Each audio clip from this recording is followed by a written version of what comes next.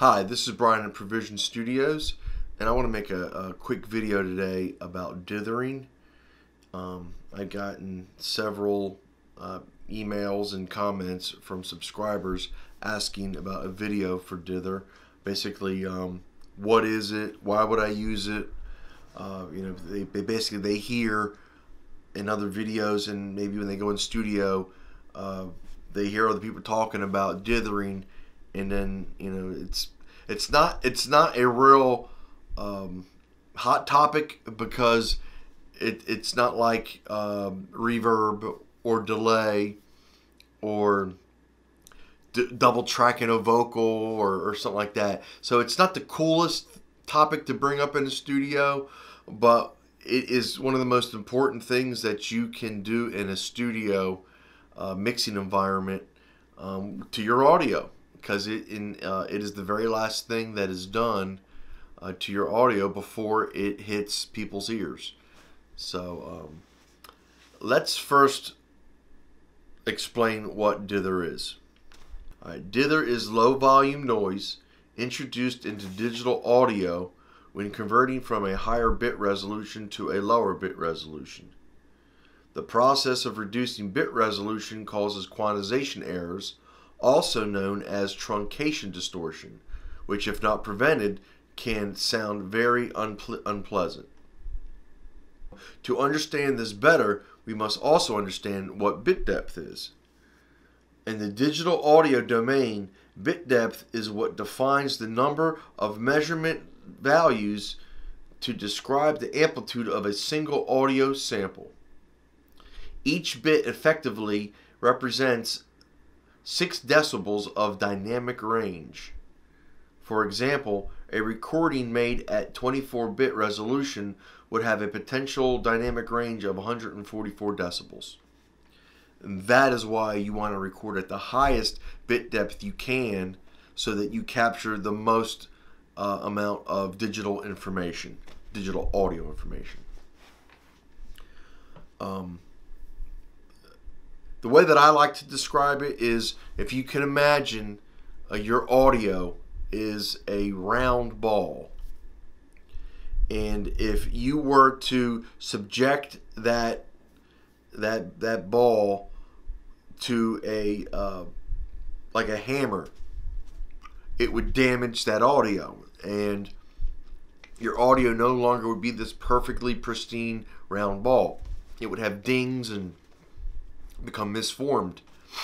Dither is a protective shell that goes around your audio, so that when the hammer, which is the downsampling that you do to get your audio at a lower bit depth, instead of your audio being chipped away at, this dither protective shell is what is essentially being removed.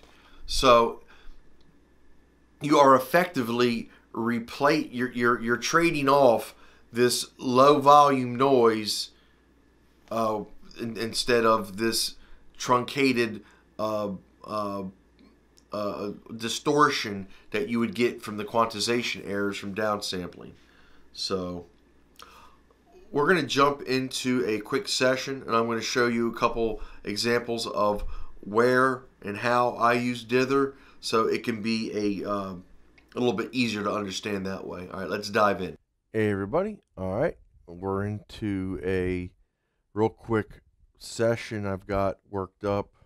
This is just a stereo mix down of a song I worked on here in the studio with a local artist, a little collaboration. We're going to be focusing on the master bus today. I've got 4 plugins on here: the L1 Ultra Maximizer from Waves, 2 Avid plugins, Dither and the Power Dither, and then Ozone's Maximizer. Those are all dithering plugins. I'm actually going to start with the this one here. This is the Avid Dither. This has got noise shaping and then your 16-bit. So the idea is that you run your mix through your main channel. This is if you're mastering. you have your mastering effects running through a separate bus, and then finally on your master fader, right before you bounce, you put your dithering plugin on there. And ideally, you would, at this point, your audio still is at the resolution that it was recorded at. You still have not downsampled anything at any point in time. The mastering phase is when you introduce dither. It's the very last thing you do as you prepare your files to be streamed online, sent off for CD reproduction, whatever your final medium is. This is the step where you put your dithering on. Not while you're mixing, not when you send out a file to your friends so they can listen to it and let you know what they think.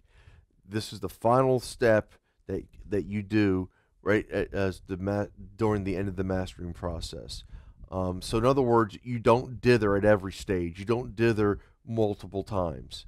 You only do it once. You do it at the very end of the mastering process. That's it.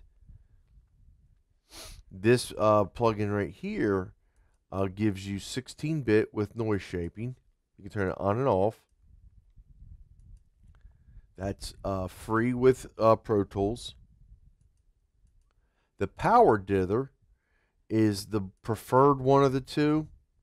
This comes with 3 types of noise shaping, and also gives you 20-bit and 16-bit instead of the 18-bit that you got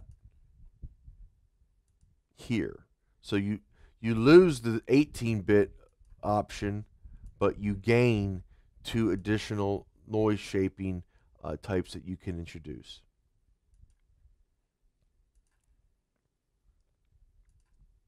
The L1 gives you the ability to limit and add dither. So this is my go-to. I use this one on every mix that I master. You can turn off your dithering right here. You can select your bit depth here, your type of noise shaping, and even if you want to be in a digital or an analog emulation for where you're sort of entering or introducing your dither in. So that's kind of cool. I usually set that to analog, and noise shaping is ultra. That will depend on the material, but I usually select ultra type 2 and then 16-bit for anything that you're going to send out of your studio. And the maximizer by Isotope is an excellent limiter, or maximizer as it's called. It allows you to do the same thing you did in L1, and it also allows you to select the type of intelligent release controls is what it's called.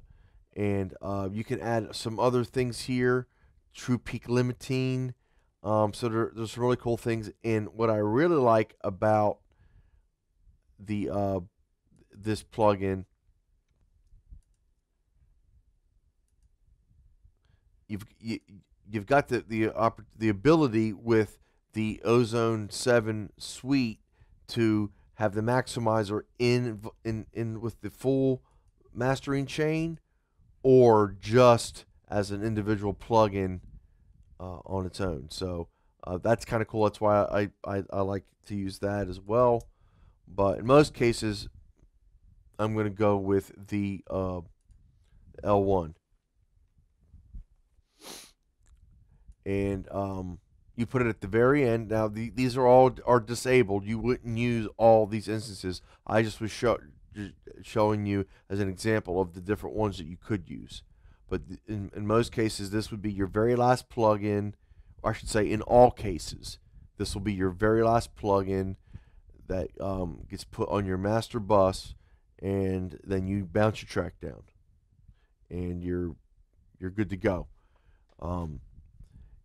In no cases should you ever put an EQ or a compressor or any type of effect after the dither. That is, again, the dither is always the very last step you do right prior to bouncing. Let me actually show you another one while we're here, because it's another good one. And all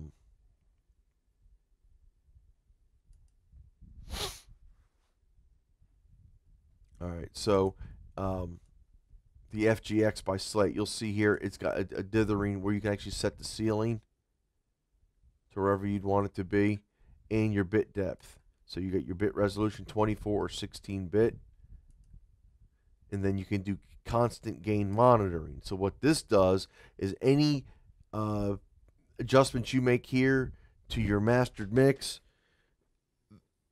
the plugin offsets that increase in level so that you're always listening to it at the same gain level that was hitting the plugin before. So even if I turned my gain up to plus 20 dB, constant gain monitoring is going to make it sound as if my gain is at 0 in reference to before it hits the plugin. So it's another great plugin to use. And again, you can see the dither setting, and you can turn your dither on and off. So if you want to introduce the dither after you've done your mastering, then you turn this on, turn this off, and then bounce. And that's going to give you your full gain with dither mastered mix. All right, so those are just a couple examples of what you can use to dither. Either way, if you need any more information on it, there is a boatload of really good information online about dithering. There is many opinions on the best way to dither, so I would suggest that you first research the different methods, try a couple out and see which works best for your ear and your equipment and where you're trying to get your material out to. And if you have any questions, as always, you can email me, bbuck822@gmail.com, or you can certainly leave a comment in the comment section below, or a question, and I'll get back to you as soon as I can. As always, like, subscribe, and share if you would be so kind, and I'll see you guys soon. Bye-bye now.